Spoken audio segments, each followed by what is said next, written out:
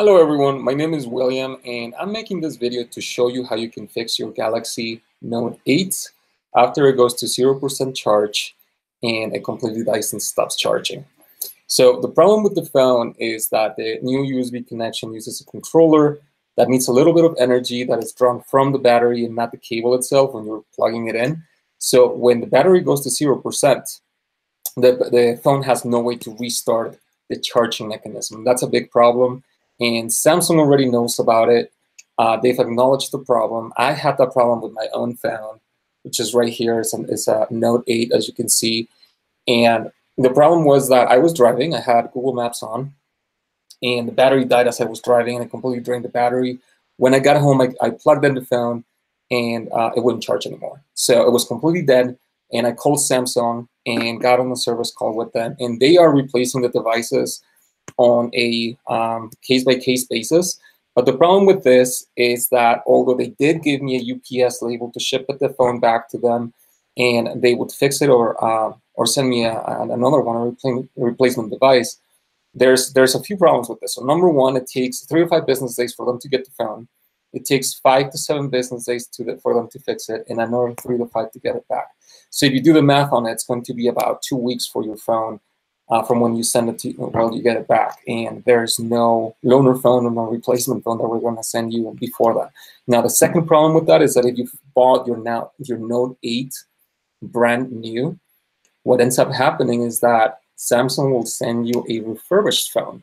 And most of the times the phones will be scratched. They will not be perfect, maybe with burnt screens. Maybe they were using them for demo displays or whatnot. And what essentially ends up happening is that you get up getting a refurbished phone, but you're paying a full price. So you end up getting a refurbished phone for the price of a brand new one. And to me, that wasn't acceptable. So when I knew that was going to happen, I started looking for some solutions. And back in my electronics box of forgotten things that I have, I found the wireless charger. So I started thinking, maybe this is a solution, and make sure you watch this video to the end because this is how you can solve it. And I'm putting a link below with a charger you can buy very inexpensively from Amazon. Just click on it, you can purchase that. It's around 20 bucks and it works great. So after my phone wouldn't restart, I tried it all, plugging it in, unplugging it many, many times. I saw on Reddit some postings that said, hey, if you keep plugging it in and out, in and out, in and out every 30 seconds or so for about 30 minutes, eventually it will work. I did that, it did not work. So all the controller needs is a little bit of energy from the battery to be able to restart the charging mechanism. So what I did is place the phone completely unplugged on the actual wireless charging pad. And of course, nothing happened. It just started charging very slowly. And then I went ahead and plugged in the USB cable to the phone. Nothing happened.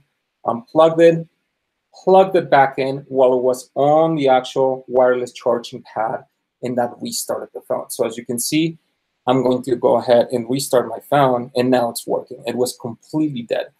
And when I was on the call with Samsung, they gave me some instructions of pushing power and the volume down button to be able to go into recovery mode. That didn't work. They also told me to push the up key, Bixby, and then the power key. I guess that is another recovery mode. I've never used it. That didn't work at all. After going through all the troubleshooting, it didn't work. So now you guys know how to fix your Samsung Note 8. If you bought this device new, don't end up paying full price for a refurbished one.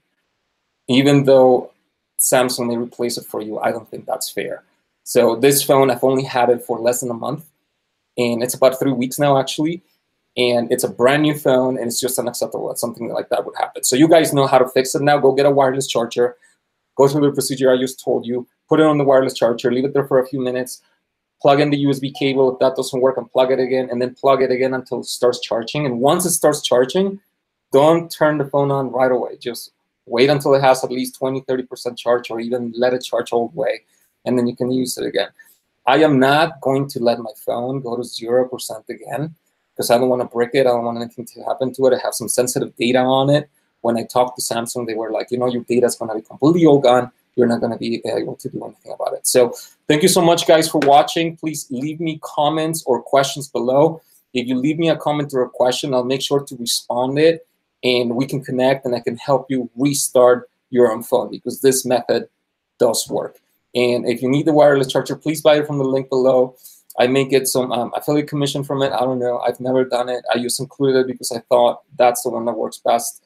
I tried it. So if you end up buying that one, I may get some commission. I may not. But, you know, the purpose to this video is to really give you a solution that does work out there, because Samsung does not have the solution. When you talk to them on the phone or chat on the website, they don't have a solution for it. They're just going to give you a refurbished phone because they haven't found the solution yet.